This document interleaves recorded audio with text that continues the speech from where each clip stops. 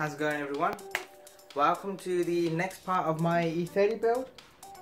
Right now what I'm looking at doing is, probably see in the back, the rear screen. My E30 actually has the rear screen that is sewn into the actual rooftop.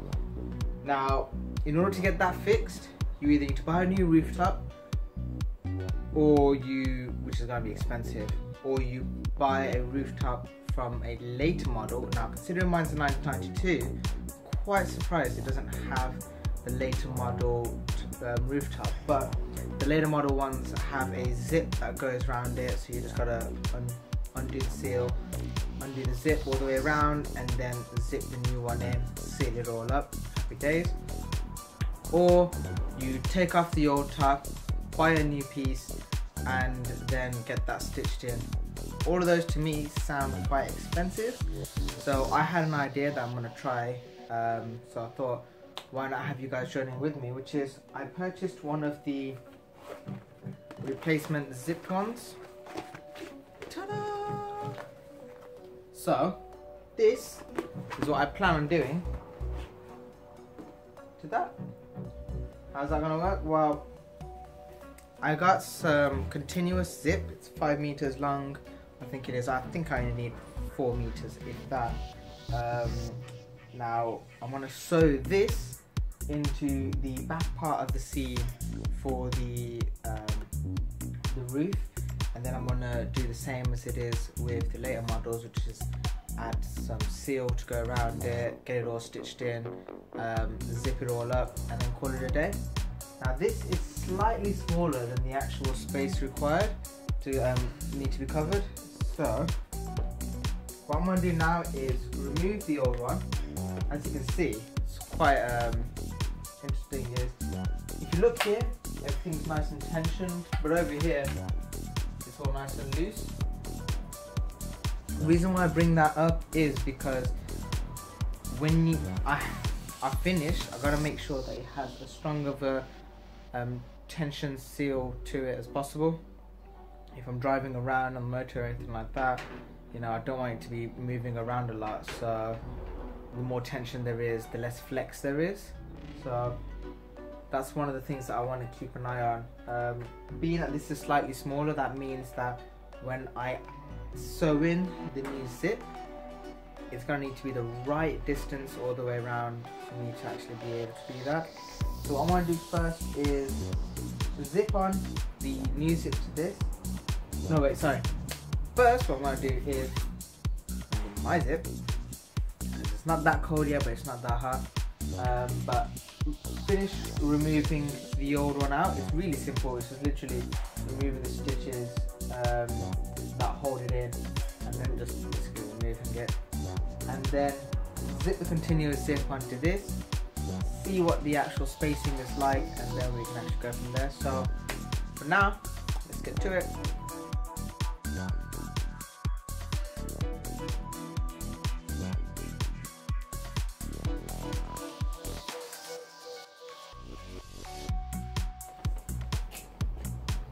You can see why my old one was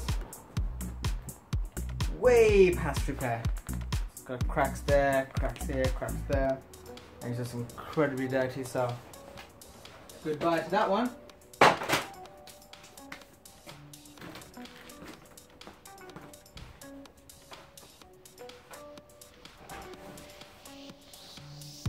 That's gonna look so much better.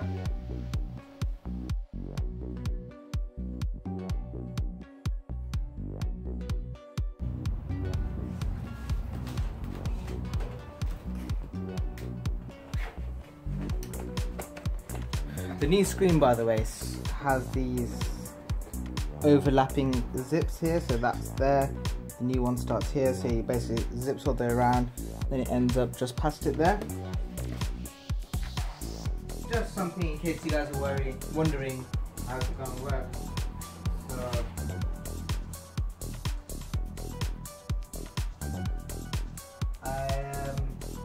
I've never actually done anything to do with zips before in my life.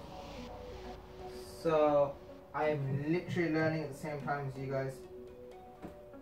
So as you guys can see, this is what the old zip is, well, the actual screen comes as, and that's basically what I'm doing, adding this bit on.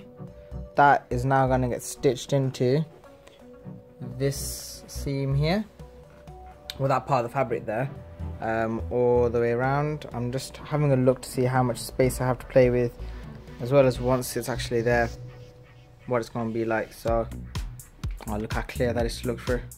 Huh. If only you could stay that clear.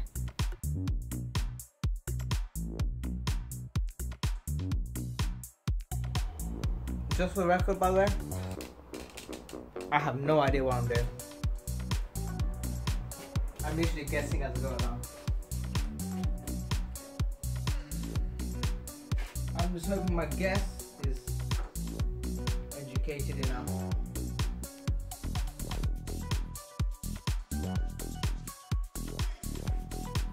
After switching up my style, I've started to use the staple gun and just normal stapler. I'm going to split it up from there, all the way across, up to there. Just going to give this a quick try, test it out to see how it actually all works right now. And from there, decide how I'm going to carry it on.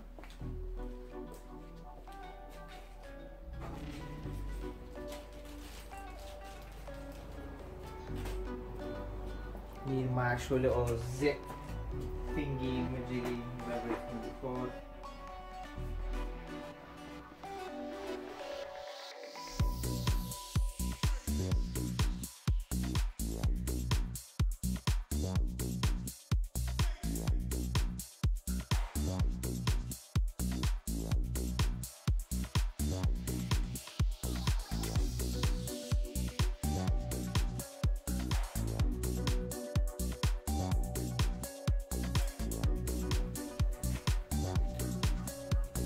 That was working fine until as I started to unzip it, that decided to happen. So the zip, some car with an exhaust going by, I think they just wanted to be part of the vlog, but yeah, that has decided to break itself off. So what I would recommend if you are going to be doing this is making sure you get some strong zips, because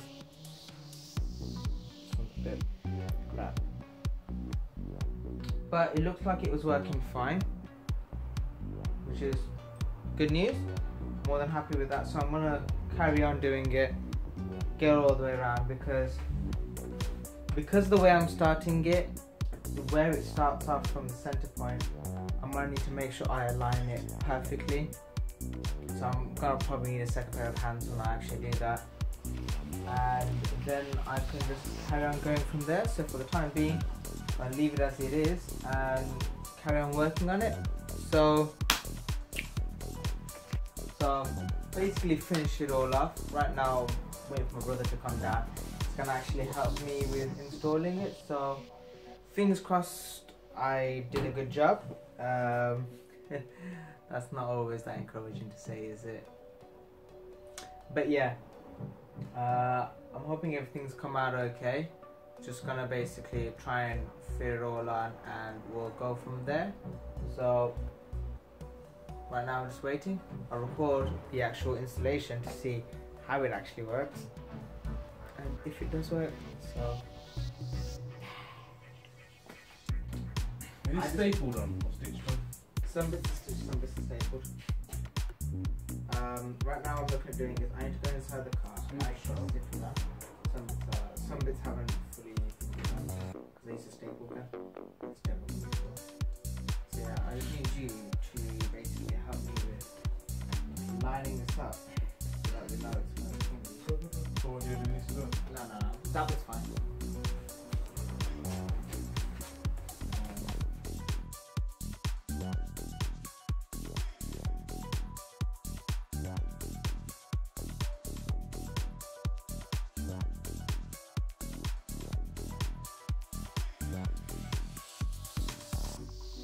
So that didn't work. Gonna try something different now, where I'm going to remove the zip that I've just installed because that was a waste of time. I'm gonna zip it onto actually this, and then with some help from others, I'm gonna hold it in place, stitch it all on, then unzip it, then stitch it all on properly. Reason why I've had the problem is, as it came to the corner bits here, the corners are at different angles on both pieces. So this one's a bit more of a sharper edge than the way it actually is on the car at the moment. So that caused a bit of difference with that. So thought best way around it is take it all off, zip it all on, so then I know exactly where the zip should be, and then fit it on from there. So time to get that bit done. Peace. I think I've actually figured out something that I might do. So what I have been doing with the car for the time being is actually stitching in the zip in screen, because I've noticed unless I have like 3 or 4 people holding it down with me, it's too hard to get an accurate measurement as to where I need the zip to go. So I'm about to show you guys what I have been doing. Right, so it's very roughly zipped in. I mean, I'm sewn in. It's literally like whatever for the time being. So what I've done is I've got this fabric pencil. What I'm trying to do is figure out roughly where the zip comes up to when I stretch it out and everything, to make sure it gets a really nice tight fitment. I don't want it sagging this much, if at all. So I'm just getting some pencil. These are like fabric pencils, dressmaking, yeah. Good thing when you have a mom that used to like doing all these sewing thingy-majiggies. So yeah, that's what I've been doing. I'm just gonna carry on with that. So yeah, I got a new zip arriving tomorrow, which is gonna help me, because my last zip was, I think the number rating on it was too low, making it so that I can't actually zip it on. So waiting for that, get that started on and finished hopefully tomorrow, because the zip shouldn't take that long to sew in, and then calling it a day with the zip and the screen. Should be really good. You know, can't wait, because it's going to be such a big improvement compared to what it was like. That's the one thing that really let the car down. You know, even with the arches and everything, it was fine. The screen just looked horrible. So yeah, wait for that tomorrow. Time now. Peace. New zips arrived, everyone. So quickly gotta take out the screen from before. It's gonna be fun. So a lot of time trying to even get this part in so far, so it's a bit more interesting having to take it all off.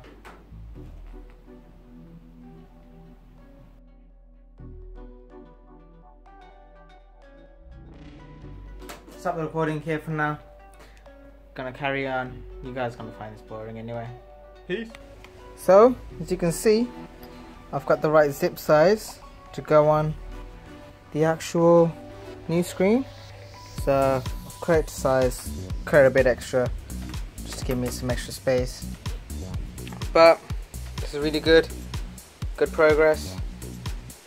Now I'm just gonna put this onto the actual screen to make sure I have the starting points at the right area.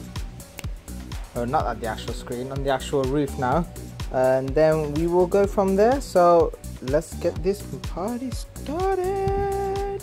So now's a good time for me to quickly measure it up. So as I was showing you the pencil lines that I drew on earlier, I'm just going to see if the zip actually ends up near that. So try and balance it on as much as I can.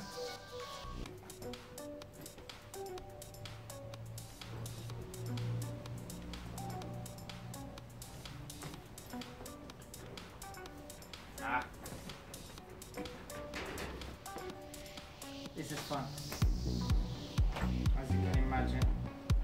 It's a whole lot of fun, but yeah, that looks good to me. So now I'm just going to see roughly where I need the zip to start. So the main area is, get my pencil and draw that line on.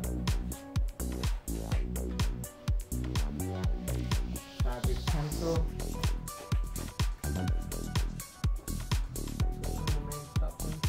There.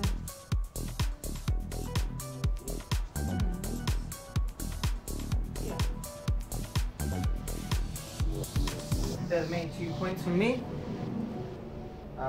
Basically in the center of the actual car. So now I'm just going to take the zip off, start sewing it up following that line, and then it's basically ready to be installed. It should be a nice tight fit. I might actually go a little bit wider from the line that I've drawn, just to make sure it's an extra tight fitment. And then I'm done. Happy days. So everybody, brothers there working on my sister's 535. Yeah. I'm sat inside of my roof. Well, yeah. I thought I just figured out something quite cool when it comes to actually doing this to your car, if you are going to do it. And I'm just going to show you guys what I found. So as I'm stitching this in, I've realized that the zip line, focus, damn it. So the zip actually basically runs the same area as where the old stitching was, for where the screen was sewed in through. So that's basically where you want the zip to go once you've stitched it in. Why do you keep losing focus? That's where you want the zip to go. As you're doing it, I just find it easier to actually just sit inside the car and just sew all around myself instead of trying to stand on the sides. But yeah, the only bits that are different is the corners. The bottom corners are quite a lot of a different angle completely. But done this side, just about see it. I think they're going to be quite annoying when it comes to actually zipping it up. But yeah, something interesting for y'all. That's it. Car is done. Well, not the car. The zip sewing is done. Now I've just gotta basically zip it all in. So I'm just gonna get all that done. I'm gonna show you how it all looks. So that's it. That's it, all zipped in all the way around, up through this gap here as well. So basically, apart from knowing it's been done, you shouldn't really be able to tell it's been done. So, because once it's all sewn in, it'll basically close up like that. So this bit here, it overlaps itself like it does there. So just gotta get that on now. So moment of truth. Which way should I go? I think we're gonna go about it this way. This is the only bit that I'm worried about, which is which way I've zipped it in from end to.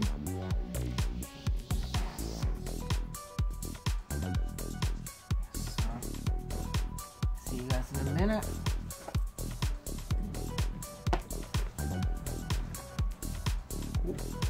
Wait. Maybe not see you in a minute. Maybe let me actually get the second part, the actual screen started in with the zip. That might be a good idea.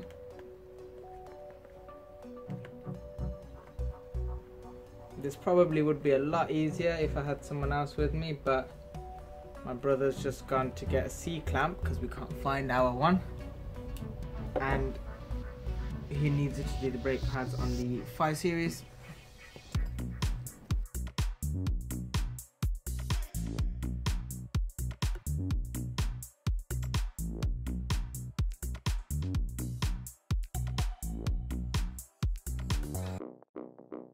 That's it, it's on, it's done everyone.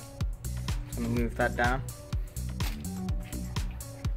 Screen is on. In all fairness, I could have tightened it up a little bit more in the corner to get it a bit tighter fitting, but then maybe a little bit of flex is good in terms of actually being able to tuck it away into the tuck it away when I actually come to putting the top down or anything like that. Now all I'm going to do is I've got some double-sided tape. I'm going to go along here to make sure this all seams together. and then we're calling it a day with that. So pretty happy. This is a very cheap fix. I think the screen cost me £80, and then the zip ended up costing me around £5. So then gotta get the needle and some thread. I think it's taken me 2 hours to stitch that in, and that's it, all done. Yeah, I think this would have either cost me, if I had the screen removed and then had a new bit stitched in, it'll probably end up costing me a few £100 and a lot of hours as well to remove it all. My little niece is calling. Bear with me guys, I'm gonna make this into a little bit of a commercial, okay? I'll say I didn't warn you. Is your convertible rooftop looking a bit dated? Has it got holes the size of a fist? Does it just not let you look through it anymore? Can't see nothing through there. Well, ladies and gentlemen, I bring to you the new screen.